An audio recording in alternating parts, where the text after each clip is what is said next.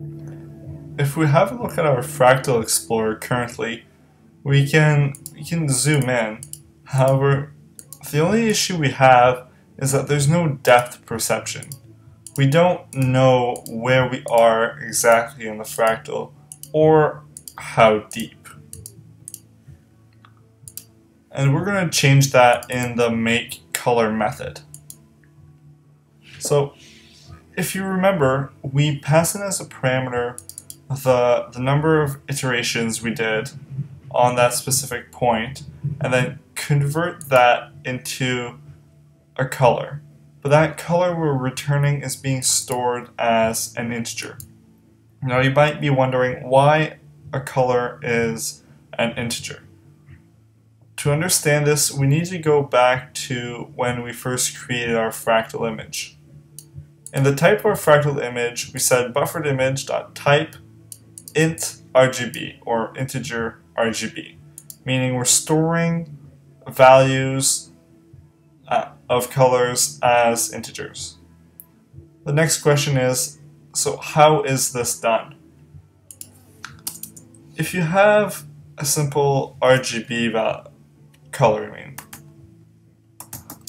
like this, each of these components can be stored with values ranging from 0 to 255 as such. But we know that an integer is usually stored with 32 bits, so that would be like this. We can use this to our advantage because we know that with 8 bits we can store all the values from 0 to 255. So we actually only need the first three bytes. So we can store an integer, a color, in 3 bytes.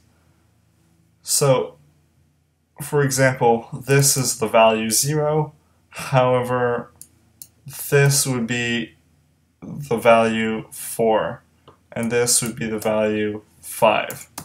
And if they're all 1s, so like this, then we have the value 255. So let's change that back to how it was. So now that we understand how colors are being stored as integers, we can use that fact to our advantage when creating color given an integer counter. There's no right way to do this, and I would encourage you to be as creative as possible. But my approach will be to have a color, so to choose a random color that spans all of the red and green and blue spectrum. So maybe a little bit of green, a little bit of red, a little bit of blue. And then have a mask that goes over top of that changes those bit values depending on the magnitude of iter count. Let me show you how to do that. So first we're going to need a color. So here's the color I chose.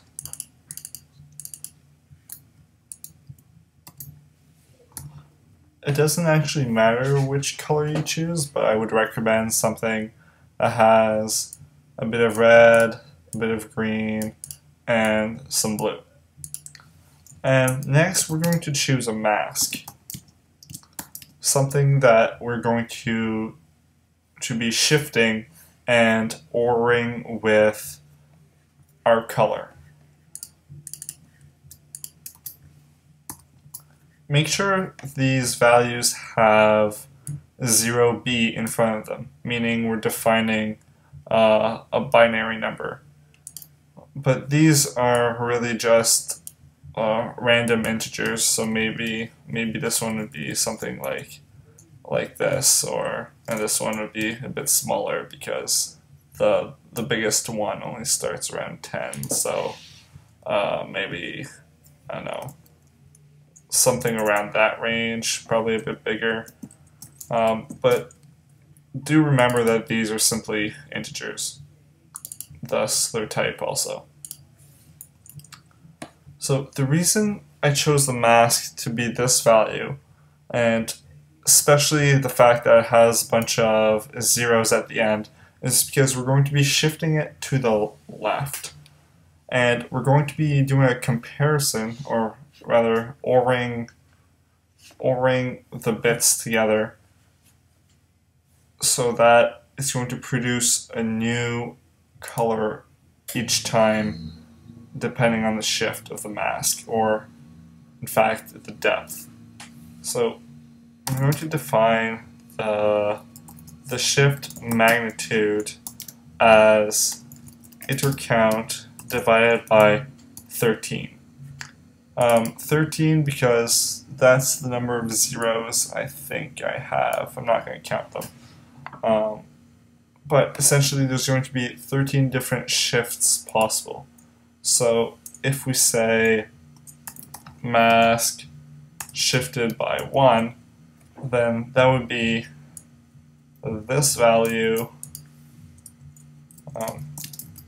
but shifted by 1. So you would add a 0, remove a 1. If we have mask shifted by 2, then remove a 0, but add a 0 at the end. So every time we're doing a different shift operation, we're losing a 0 and adding it at the front of the number. So what this does is when we actually OR this with this color up here, we're going to get a different color for each depth, or depending on where the shift magnitude is. What I mean by ORing is if we're ORing the numbers, say, this and that, well, we look at the two values on top of each other. If it contains a 1, then we put a 1 at the bottom. If they're both 0, then it's 0. So they're both 0. Alright, 0 or 1 is 1, 1 or 0 is 1, 1 or 0 is 1. So these two OR together would give that. So we're going to be ORing the mask with the color. So let's get rid of this and do that. So it's going to be the color ORed with, so this single pipe is the binary OR, and we're going to say mask shifted by whatever the shift magnitude is. And that's it. So let's run this and see what colors we get. And wow, as you can see, we already have something stunning. A purple background and a thick outline for our fractal. As we zoom in, the colors are changing. Gorgeous, aren't they?